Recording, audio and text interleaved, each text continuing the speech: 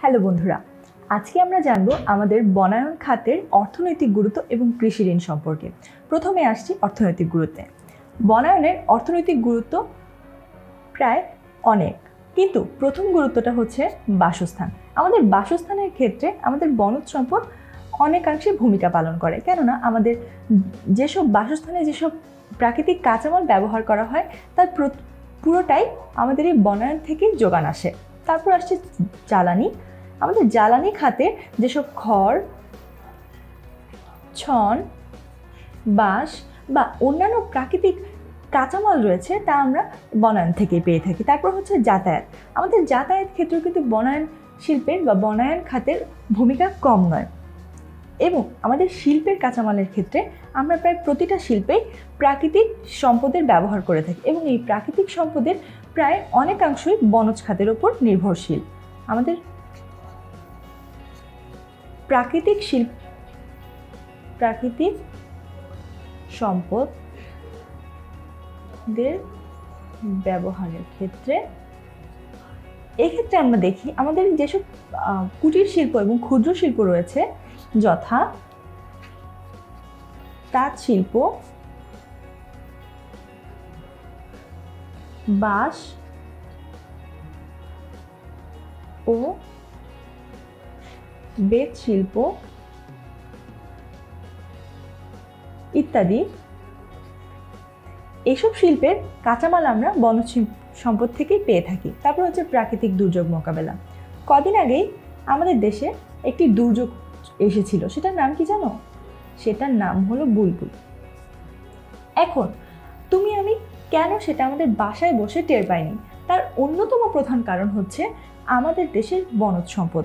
কারণ আমাদের দেশের বন বা বলতে গেলে একা সুন্দরবনই এই প্রাকৃতিক দুর্যোগের মোকাবেলা করে থাকে এবং আমাদের দেশের এই বনজ খাতই আমাদের প্রাকৃতিক দুর্যোগ মোকাবেলায় প্রায় পুরোটাই অংশ জুড়ে রয়েছে এবং এই প্রাকৃতিক দুর্যোগ মোকাবেলার ক্ষেত্রে বনজ খাত একটি গুরুত্বপূর্ণ ভূমিকা পালন করছে। তাই আমাদের দেশে বনজ খাতের একটি গুরুত্ব অনেক। তারপর আমরা আসবো আমাদের কৃষি ঋণ সম্পর্কে। কৃষি ঋণ হলো কৃষির যাবতীয় উৎপাদন ব্যয় বহন করার জন্য কৃষক যে ঋণ নেয় তাকে আমরা কৃষি ঋণ বলে থাকি। অর্থাৎ কৃষির যাবতীয় উৎপাদন ব্যয় বলতে বোঝায় সার, বীজ, কীটনাশক এগুলো থেকে শুরু করে নতুন যন্ত্র ক্রয়, জমি ক্রয়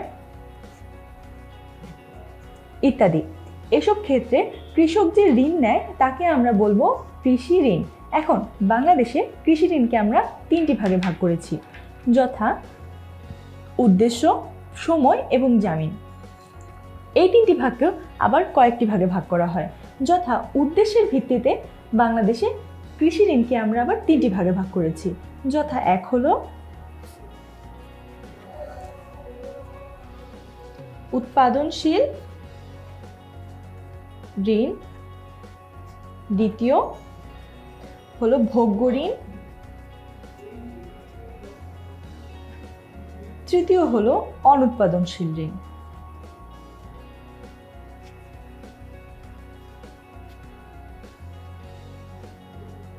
তারপর সময়ের ভিত্তিতেও বাংলাদেশের ঋণের প্রকারভেদকে আমরা তিনটি ভাগে ভাগ করেছি, যথা এক স্বল্পকালীন,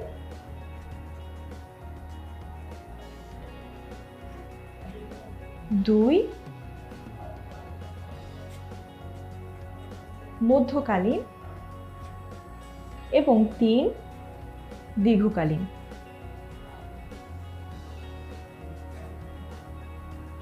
এবং জামিন বা নিশ্চয়তার ভিত্তিতেও বাংলাদেশে কৃষি ঋণকে আমরা তিনটি ভাগে ভাগ করেছি।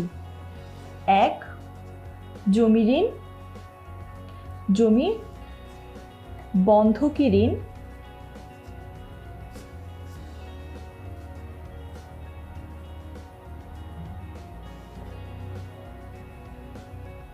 দুই অতিরিক্ত ঋণ,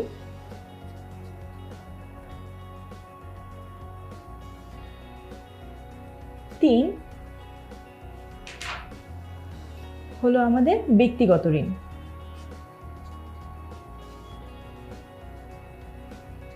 বন্ধুরা, এই হলো আমাদের কৃষি ঋণের বিস্তারিত প্রকারভেদ। পরের ভিডিওতে আমরা এই প্রকারভেদগুলো সম্পর্কে বিস্তারিত জানব।